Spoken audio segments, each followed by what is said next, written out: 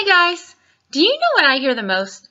And I hear this from foodies that really know their way around the kitchen, and I hear it from people that think of cooking as just another chore they have to do, and I hear it from people that are new to the whole idea of cooking and aren't really sure what all these terms people throw around mean, like deglaze. Sounds like something you would do at a construction site, or caramelize.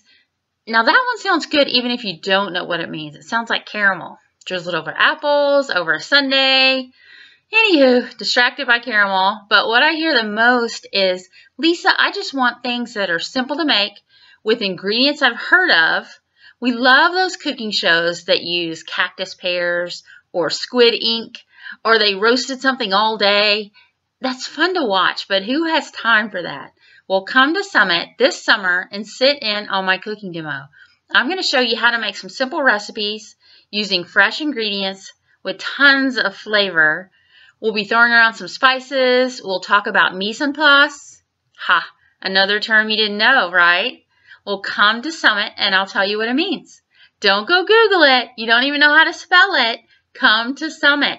It's the last weekend in July. It's going to be a blast. You'll be inspired. You'll have fun. Whenever first placers get together, it's like a family reunion. You will leave there with a whole bunch of new families. So come. You need this, don't you? I hope to see you there.